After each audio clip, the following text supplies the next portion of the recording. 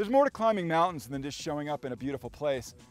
I'm here in Rocky Mountain National Park with Rainbow Weinstock. Rainbow, you're a full-time guide with Colorado Mountain School. What's the first thing you talk to your clients about when you show up in a place like this? Well, a big thing is for folks to be aware of their surroundings. Okay.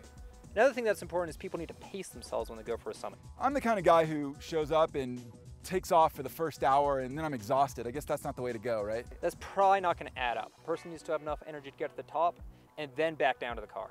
So you're probably going slower than you think you should when you start out. Yep. Cool. So what else are we going to be talking about today?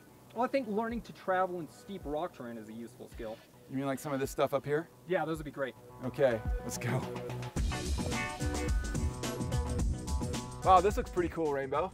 Yeah, this is the sort of rock terrain where we're feeling pretty good going up without a rope. Okay. What we want to have is nice, deliberate footwork Okay. as we cruise on up there. All right, it looks like it could be a little bit loose.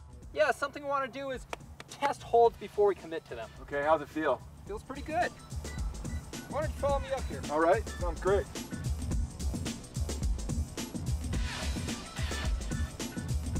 Nice, so where to next? Well, I think we can go check out some snow over there. All right, let's do it.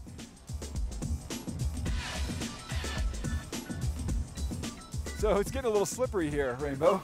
Yeah, here in the snow, we actually want to do what's called the kick step. Okay. So you want to wind your foot up and kick it into the snow, creating a platform. Okay, kind of like this. That looks great. You know what could do that? It's even better. You could follow in my footsteps, Okay. and that way they're already enforced. Okay, I'm right behind you. Oh yeah, that's better. That looks excellent.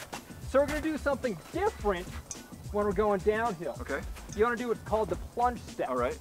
You want to drop your heel and go straight into the snow. I'm really driving my heel down into the snow there. Am I Bingo. staying right behind you on this one? No, that looks great where you're off to this side. Okay, great. Excellent. All right. So let's see. We're gonna move efficiently when we get to the mountains. We're gonna check our holds when we're on rock, and we're gonna use the kick step and the plunge step when we hit snow. That covers it. Let's go practice some of those skills. All right, let's go.